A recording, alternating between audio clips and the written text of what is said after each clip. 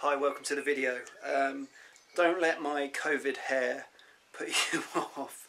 I hope you're all well and that you're safe. Over the last couple of weeks, particularly I guess because everyone's at home and they're looking at their lawns and they're wondering how to improve them, I've been receiving extra amount of lawn care questions. So what I thought I would do is start by answering them at the very start. Now, for some of you lawn care professionals, experienced homeowners when it comes to lawns, appreciate that this may be quite basic to you. Just thought I'd give you the heads up now, but feel free to stay and watch.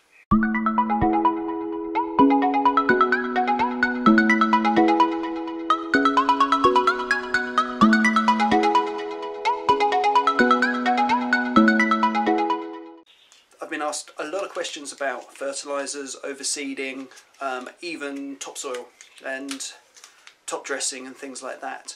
But the first thing you need to know is how big your lawn is, and I'm going to show you how to work that out. Now, the first thing I'll say is if you are into watching YouTube videos and how-tos, the majority of the footage out there is filmed by Americans, and in America they work in square feet. Here in the UK we work in square meters, so when you're measuring things, please bear that in mind. Really simple. We'll start with a nice square lawn, and all you're going to do is times the length and the width. If it's square, let's just say it's 10 meters by 10 meters, so that is 100 meters squared. So if we need to put fertiliser out at 35 grams per square meter, we've got 100 square meters, then it's 35 grams times 100. So that's a nice and easy one. An L shape. So what we can do there is we can just cut that off here, and then we're going to times, let's just say this is 5 by 10, and we'll call that 7 by 3.5. So all we're going to do is times this by that and the 10 by 5. And boom, the maths is done. So 10 times 5 equals 50. 7 times 3.5 is 24.5. So then 50 plus the 24.5 equals 74.5 meters squared. So that is the area of this lawn here. And of course what we could do is, rather than cutting it that way, you could cut it that way and then times that width by that length, and that width by that length. It doesn't really matter, but that's just a way of just breaking it down. Squares, rectangles, all pretty easy. L shapes, pretty easy. But what you might find is you just end up with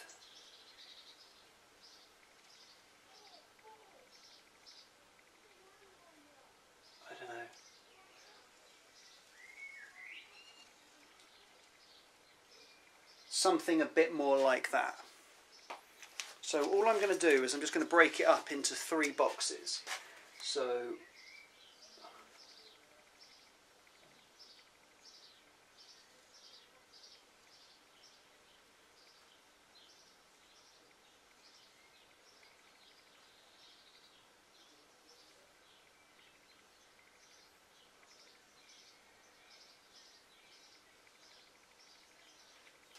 something like that.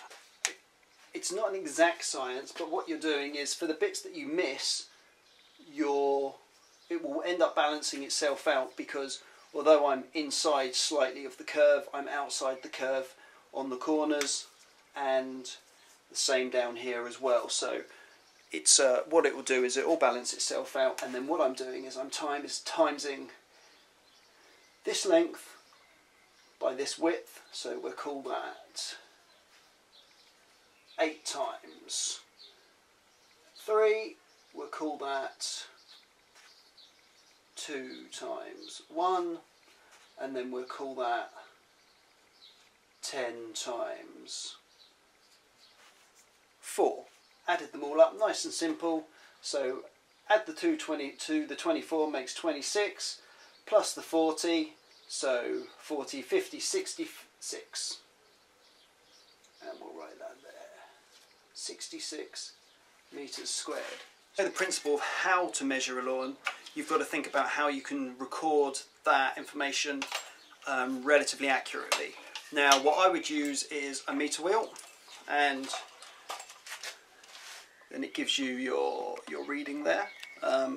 This one is from a tool station, I think. It's pretty cheap and it does the job. Had it years. It's held together by duct tape, but it does a perfect job. But before I had this, you could just pace it out. Be aware there's a difference between meters and yards, and what I would say is if you are going to pace it out, I would look at a tape measure first and just familiarise yourself with actually how big a meter is, so that you can take those strides. And as I say, it's quite a rough guide, but it gets you a good idea as to how big it is, and not guessing by how many fence panels you've got.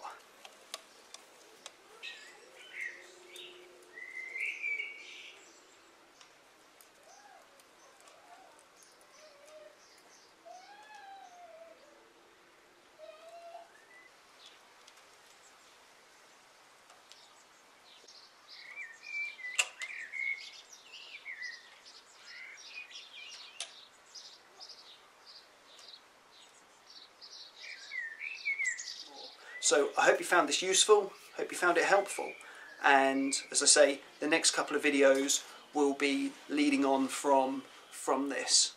So take care, and I'll see you in the next video.